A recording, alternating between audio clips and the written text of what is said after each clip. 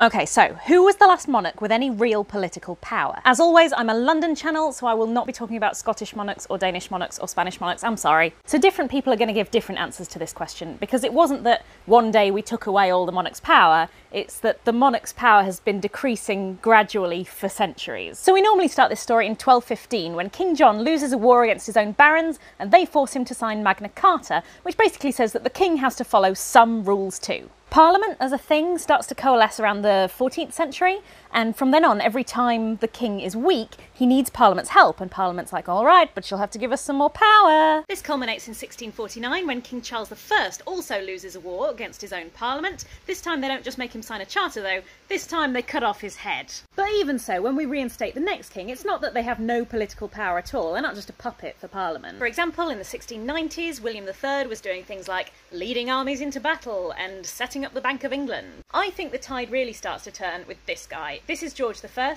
He's from Germany, he doesn't speak English very well, so he's really reliant on his ministers to do stuff for him. One of his ministers in particular, Robert Walpole, gets so much power that he is known as the first Prime Minister. And from there on, I guess it's a pretty steady trend downwards. Now, to be clear, the Queen still has a lot of political power in name only. So, for example, she's the one who chooses the Prime Minister, and technically she could choose whoever she wanted if she feels like it, but she just always picks the one who's won the election. Prisons are Her Majesty's prisons. The army is Her Majesty's armed forces. Every single bill that passes in this country has to have royal assent. Now, when I was taught about this system at school, I was taught that the Queen gives her assent to every bill, no matter what it is. And it's true that no monarch has refused royal assent since 1708. But lately, The Guardian's been doing a lot of investigating on this sort of thing, and it looks like, although the Queen has never refused assent to a bill, that behind the scenes her officials are talking to Parliament